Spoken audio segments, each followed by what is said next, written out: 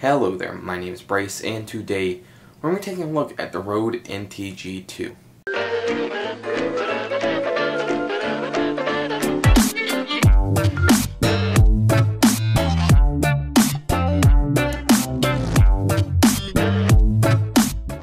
Okay, so a little bit more about this. This is a shotgun mic. It's made by Rode, obviously, and this is not what you're listening to me now. You're listening to me through the Rode Stereo Video Mic Pro, which is sitting on top of my camera right now.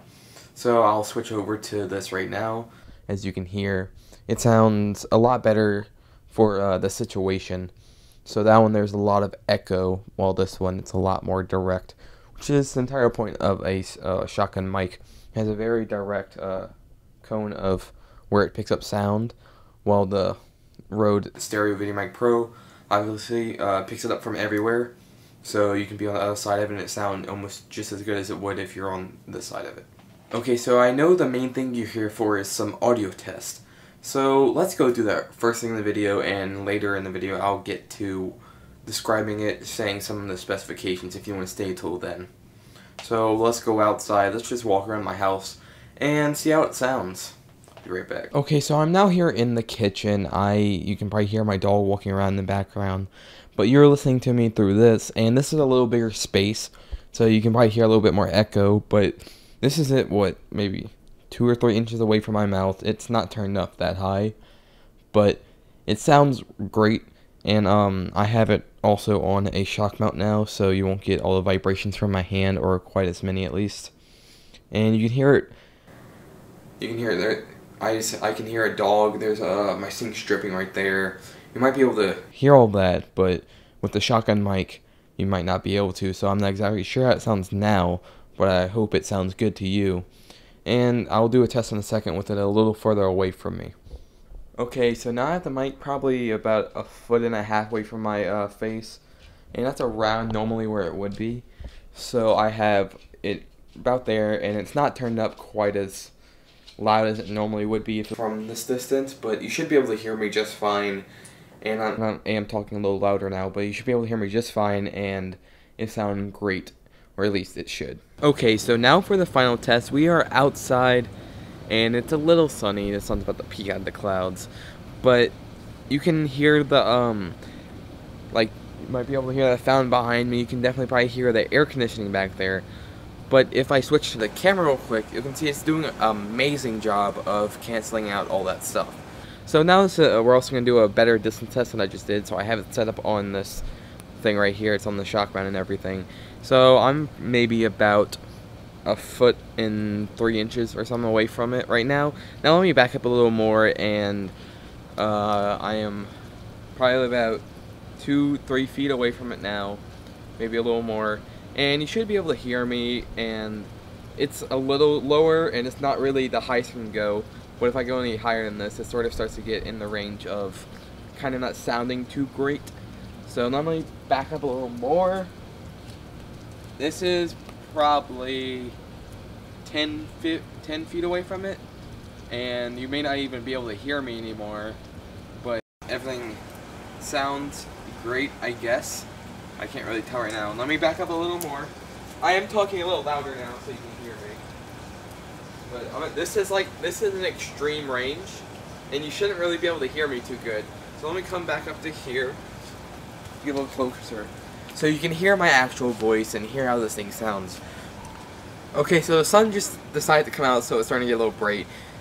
But I hope you found this testing helpful, I guess, and that you can decide now if you want to get this mic or you don't, or if you're just playing around looking for something that you might get eventually, that you really enjoyed this video. So now let's go back into my room and go down to the desk so we can take a little closer look at this thing. You've been looking at this entire time, but not really too greatly.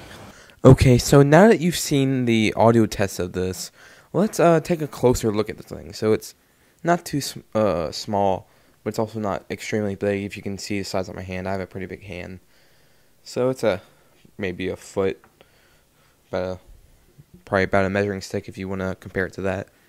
I have the box here for it. It comes in a pretty standard box. It also comes with a carrying case, but I've never really used that. And it also comes with this wind foam thing. I don't remember the name of it, but it helps a lot. I keep it on there 90% of the time. If you looked in the video, it was on it at all times. I take it off inside sometimes, but this is my main microphone that I've used for past year and a half, 2 years maybe, and it's been a great microphone, extremely reliable. It is powered by either batteries or even phantom power, so if you want to do that, it works with that. Okay, so now let's go look at some of the specifications of this thing. Okay, so if you're the specifications type of guy, let's go look at some of those. So it has a supercardioid polar pattern. It is a condenser transducer mic in it. It has a frequency response of 20 hertz to 20 kilohertz, so pretty big range. It has negative 36 dB sensitivity, 1 volt / Pascal. You can go look all this stuff up because I don't really know what most of this means. Has a signal to noise ratio of 76 decibels and a maximum input level of 131 decibels, so that's pretty high. And it has great reviews, and I'm giving it a great review because it's a very reliable microphone, and it can be used with so many different things. It's extremely versatile. It's Rode, and all the stuff I've ever had from Rode is fairly good. Even what I'm recording this on right now is Rode. I normally record my voiceovers with this thing right here, but I can't really because I'm showing it to you. So let's just show you a little. It has the grill. It has the in grill. You can't really see that, but it has an in grill. It has an XLR cable in the back. It has you might be able to see it has a high pass and high pass filter on it, and then just nothing. And you just have to get a paper clip or something to get it in there. This unscrews right here. You can hear my dog getting up. This unscrews right here to let out the battery. I'll show you. Excuse me.